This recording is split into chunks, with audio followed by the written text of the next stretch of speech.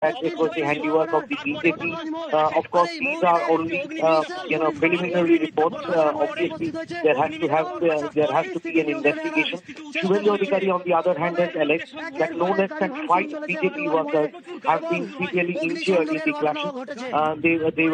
They were beaten up or injured by the Trinamool Congress workers and have had to be taken to Kolkata to administer treatment to them.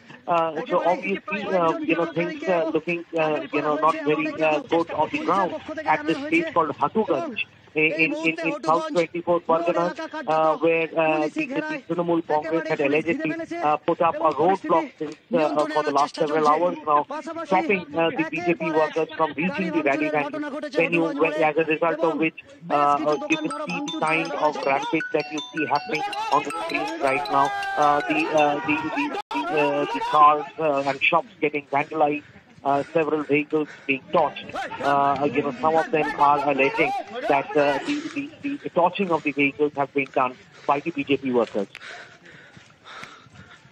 For the benefit of all our viewers who are now tuning in, it's important to establish the location that this violence has taken place in. As we can see, some very, very disturbing visuals over there. There's vandalism that's taken place. There's arson, as we can see. We also are aware that this is close to perhaps Diamond Harbour, which was the place where the BJP was supposed to hold its rally. Could you take us through all these details? What are the allegations right now? So far, what has been the action taken by the local administration?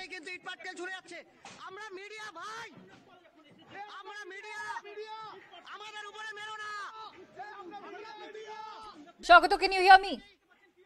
Yes. To answer your question, you see, the whole ruckus started about half an hour or so ago when Agnimitra Paul, the BJP leader who was present at Shubhendu Adhikari's rally venue in Diamond Harbour, came down to Hatuganj to see things for herself as to why the BJP workers were being stopped by the Trinamool Congress in the name of a roadblock that was put up over there, and that is when the violence broke out when she engaged in a conversation, a heated conversation with the Trinamool Congress supporters who were putting up that roadblock.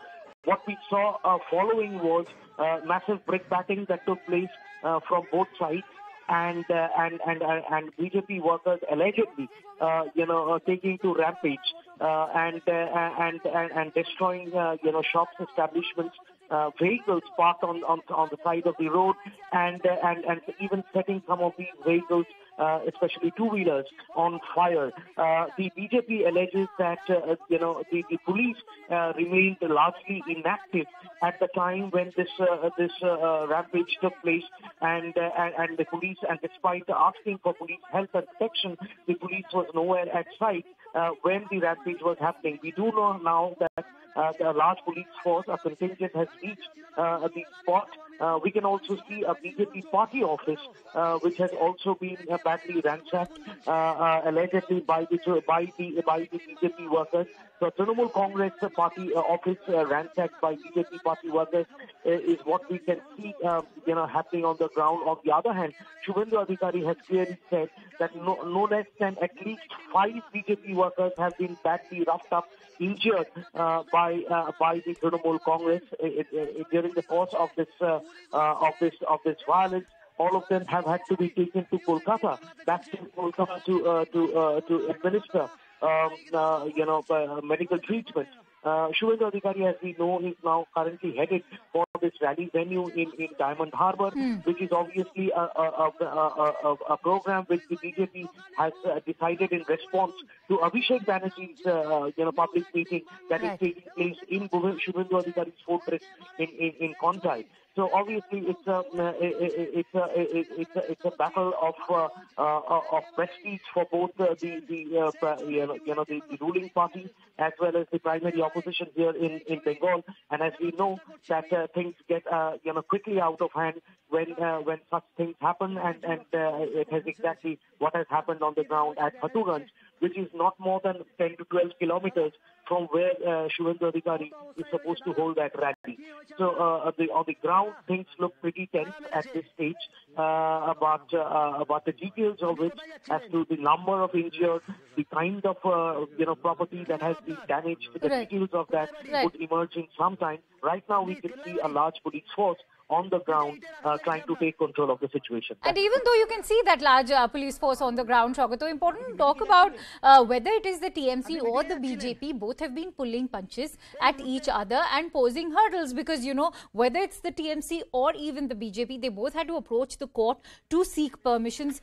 We do know that the TMC was posing administrative hurdles as well for the BJP to not organize the rally that it's been trying to organize today. Now, that and the build-up of the entire narrative and the political rhetoric that we've seen only get more fierce as Abhishek Banerjee also released a video challenging Shubhendu Adhikari with regards by using the term himmat, or rather, you know, questioning his masculinity by throwing terms like himmat and come and making it obviously more confrontational, something that we already see translate to the ground level as well.